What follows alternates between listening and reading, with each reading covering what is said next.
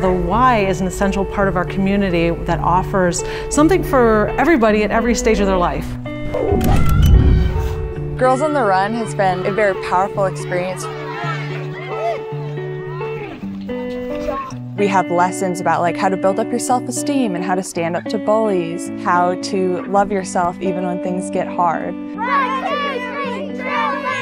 I think that these kids learn confidence, they learn collaborative leadership.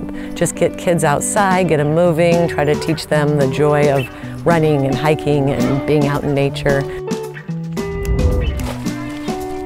We feel that Vamos provides not only the lessons and the transportation and the resources, but it also provides joy.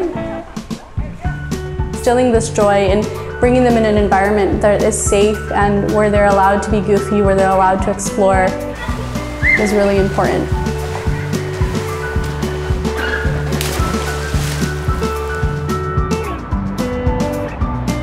I am a first-year graduating student in my family. The YMCA has helped me achieve my goals of going to college. It's like my second family.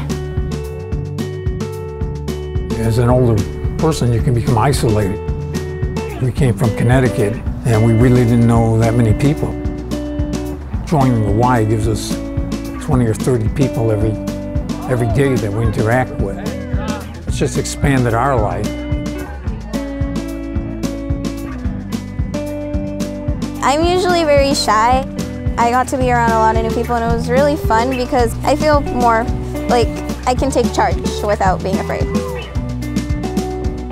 There's no scarier task as a parent than leaving your kids with somebody that is not you. And every day I have no concerns of leaving my kids at the Y.